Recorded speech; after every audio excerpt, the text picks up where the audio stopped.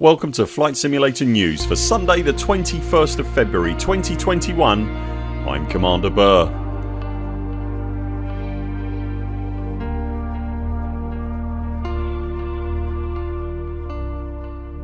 This is a weekly news briefing for the world of Microsoft Flight Simulator 2020.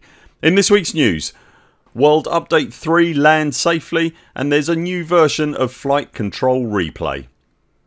After a couple of small delays, the much anticipated World Update 3 dropped this week, bringing with it a slew of patches and fixes as well as 5 highly detailed cities: Cambridge, Oxford, Birmingham and Bristol, as well as London, nearly 80 POIs, 5 new meticulously handcrafted airports including Barrow, Liverpool and Lands End, as well as numerous visual and logical improvements to 85 more airport areas and generally improved digital elevation data across the UK, and a trio of new activities. Asobo are not stopping there, however. The next update to the world is currently scheduled for around the end of March and covers France, Belgium, the Netherlands and Luxembourg.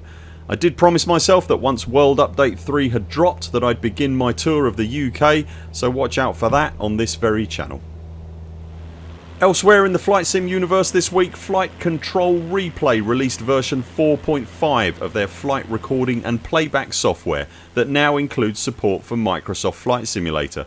Flight recording and playback has always previously been a feature of the sim and is under development at Asobo for adding into the current version of the sim at a later date, but until then Flight Control Replay might be a good alternative for you if you're in the market for that kind of functionality. It even has the ability to create a ghost aircraft AI plane to simulate formation flight with you. There's a very impressive trailer for the add-on if you're interested in learning more. Links to everything you need are in the description below.